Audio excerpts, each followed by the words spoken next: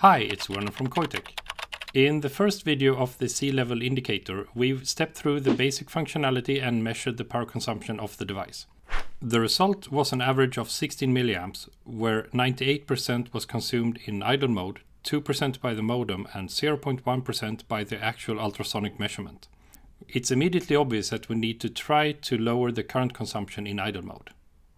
The first step would be to put the MKR1400 in sleep mode. A quick check using the Arduino RTC0 library and making sure that the unused pins are not left floating will result in an average idle current of 3 milliamps. This helps bring down the average current consumption to 3.3 milliamps, but we're still spending 90% of the energy in idle mode. Keep in mind that it's important to start measuring the power consumption of your devices early on during the development cycle, both from a hardware and software angle. In this case, we have some hardware components that will consume a significant amount of power in off mode, which includes the U-Blocks module that will consume around 55 microamps. The KS103 ultrasonic module will consume around 300 microamps, and we have a few additional pull-up resistors, etc. that will consume additional current.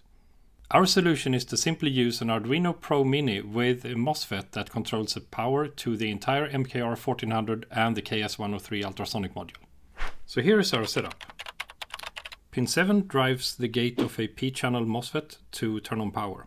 When the measurement is done and the text message has been sent, the MKR1400 raises a pin connected to A4 to request a power down, and the Pro Mini will turn off power for a predetermined amount of time.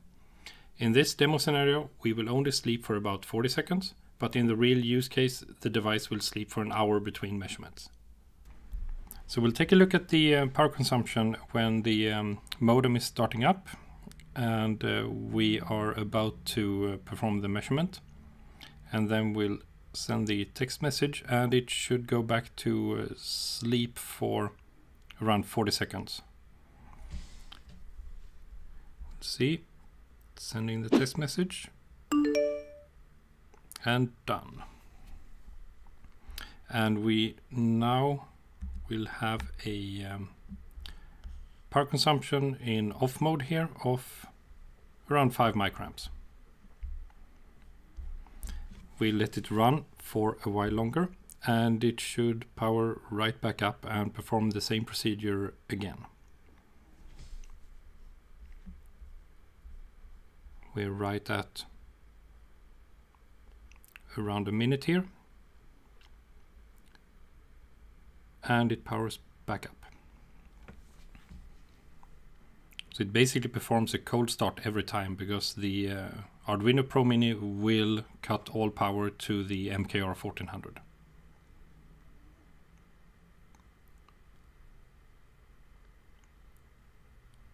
And here we're sending the second text message and done. And we're back to sleep. Now that we lowered the idle current consumption to around 5 microamps, the average current consumption now becomes 0.4 milliamps if doing one measurement per hour. This means that we have increased the battery life of the sea level indicator roughly 40 times compared to the initial setup. Thanks for watching, subscribe to our channel. For more information, see the link below.